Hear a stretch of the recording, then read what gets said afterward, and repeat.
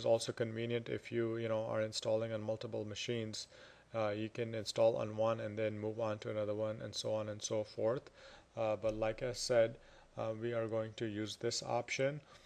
We will install to this location. So before I even get going, let me browse to this, make sure it is up and running.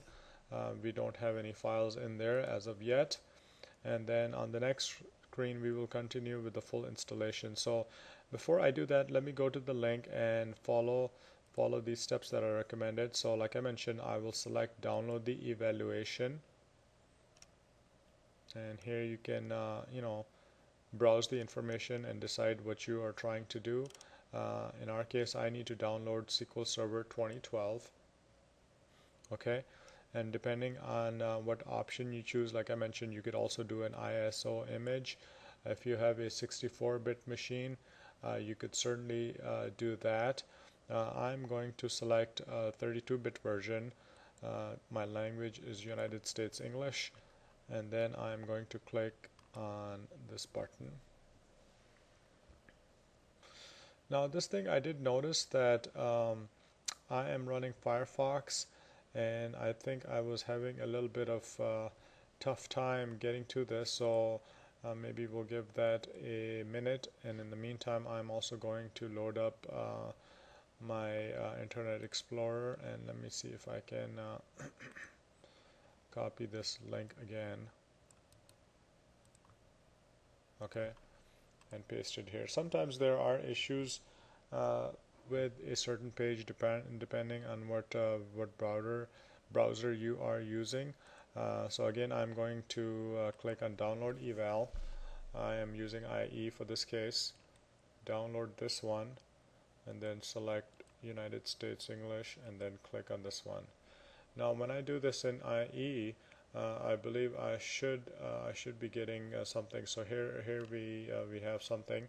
It's asking that is it okay to download, and I will say okay or allow, and now it's asking me where would you like to download these files. So like I mentioned, I'm going to go to let's see, my computer, C drive, and then SQL install. Okay, that's where I would like to download these files. So this will take a few minutes to download, so for now I will go ahead and pause the video.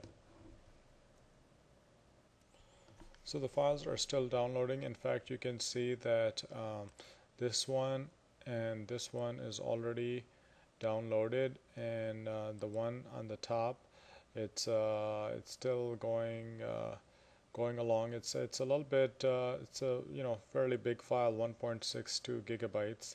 Okay, but if you go to the folder, you can see that these two files are already downloaded. What I'm going to in fact do is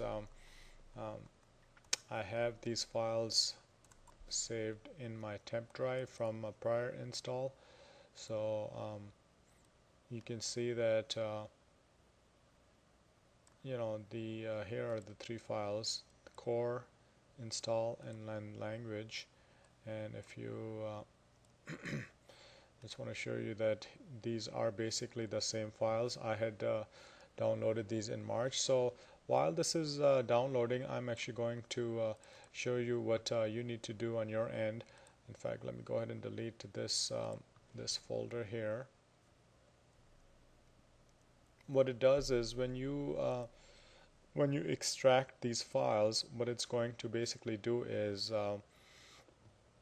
create that folder. Okay, so once the 3 files are downloaded, you're going to come here and double click on install.exe. That is going to do basically the unloading of the box. If you go back to your SQL installation, it actually does explain this in detail, but we are basically going to do that. Now while this is unloading, I'm actually going to go ahead and pause this video again, so I will be back. So we are back. It is almost done extracting, and you can see that this is going to ctemp this folder, and then looks like it's done. Now if I go back to my temp folder, you'll notice that today, in fact, it is 5:30, and this is just extracted today. So once you're done, once it's done with it processing, you go into this folder, which is SQL full x86. I'm going to go ahead and actually let me close this one since we're done. And then all you really need to do is double click on setup.exe. Okay, and this will say SQL Server 2011, which is actually 2012.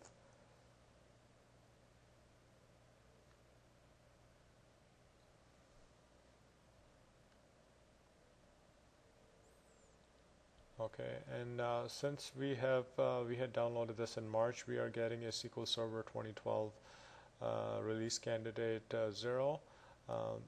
The steps are identical for the release to the market, but just be aware of that. Now let's go ahead and see what happens here. I think we should be getting, there you go. So this is what they call it as the SQL Server Installation Center. There is lots of information in there, some documentation requirements that we looked at, other things like a configuration checker. This is a great tool, Upgrade Advisor. If you have an older version of, let's say 2008 or 2005, you can run this separately and try to get some idea on what needs to happen. I'm going to skip all of this and go straight to installation. Okay. In fact, before I run this, I do want to show you a couple of things in here. So we downloaded everything. We are using ctemp. Okay. Now, as far as in the actual installation, we showed you that we needed to click on the .exe file. Apologize for the typo, but basically we are going to run the setup. Now there are some important considerations, and we will highlight some other ones as we go along, but you know, depending on what you're trying to do, you should only install what's needed. So let's say if you're not going to be using you know, reporting services or analysis, there is really no need to install that on your machine. You should only go for what's necessary, I guess, in your case. Now, one thing that you should be aware of as far as best practices, that you should be running SQL services under a domain account. What I mean by SQL services are things like database engine, integration service, agent service, and some of the other ones. It's always a good security practice to run this as a domain account, and we will cover this as we go through the installation, but I wanted to mention that. Next point is the data files, which, if you're not aware, SQL Server has two files. It's got a .mdf file, which is the actual data file, and then it's also got a .ldf file, which is a log file. Ideally, these should be present or placed in separate drives per database, and the reason for that is performance. Log file is always written to, which basically keeps transactions of your database activity. So you know, that drive is going to be very high in write activity, as opposed to a data file, which is going to be read and write. Okay, so I did want to mention that. This last part has to do with uninstallation. So let me switch back to my installation center, if you will. Now in here you'll see that there are a few options that you can choose from. I'm interested in installing new SQL Server standalone option, so I'm going to select the first one. Now do realize that I do have a default instance running on this. In fact, while this is running, I can show you. If I go to Start, All Programs, Microsoft SQL 2012, Management Studio, I've got a few things going on over here, and I'll come back to this screen in a minute. But notice that I do have SQL Server 2012 up and running. In fact, the Management Studio is loading up, and I'm going to show you that I have a default instance already installed on this machine. And now what I'm going to do is install a named instance as part of this installation demo. Okay, so when this thing pulls up, if you put in a period, you can also put in the machine name, which is laptop PC, and if I connect, this will bring up my default instance of SQL Server 2012. Okay, if you haven't seen this, you'll notice that the Management Studio does look a little bit different. They've added some colors and streamlined it a bit, but now I am within SQL Server 2012. In fact, I have some databases running, and we have been running some demos on that, so I did want to highlight that for you. Now back to our setup. One of the first things it's going to do is it's going to ask for setting up support files. Okay, and if you get a warning or a failed option, which we did not, you will have to address this. If I look in my details, I have all the necessary information. The first time I did run this, I think I was missing this last one, which is the .NET 2.0, and I think I was missing a service pack, so it did ask me for this and some of the other things, but in my case I am okay with all of these, so I will just simply click OK. And what it's doing, it's setting up your server, essentially sort of like doing a pre-setup so that you are able to move on to the next step. Okay, now for any of these steps, if they start taking a long time, I will go ahead and pause the video, but we'll kind of play it by ear. So now it's saying it was looking for product updates. Right now there are no updates for SQL Server found online, so we will just go to next. Okay, this step, it says, is install setup files. If an update is found, will be included.